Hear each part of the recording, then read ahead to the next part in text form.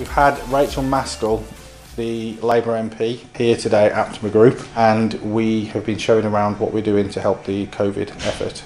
We've explained to Rachael what an Aptamer is and what we do here, and we've shown around our high throughput liquid handling robotic suite, which is the heart of the Aptamer development process at Aptamer Group.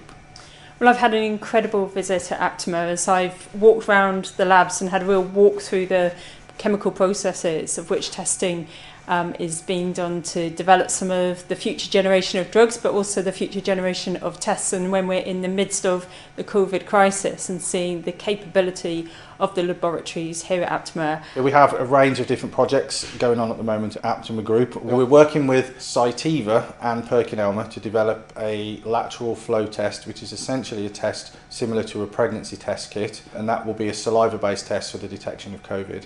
We've developed the reagents for the lateral flow test ourselves to enable us to push the programs forward more quickly. I have to say it's really exciting for the City of York, but also for the company, how they're really in the driving seat of being able to find the solutions to what is a national, international crisis. It's a really exciting company, and I wish Aptamer all of its success, but also trust that people will look in and see the opportunities it brings.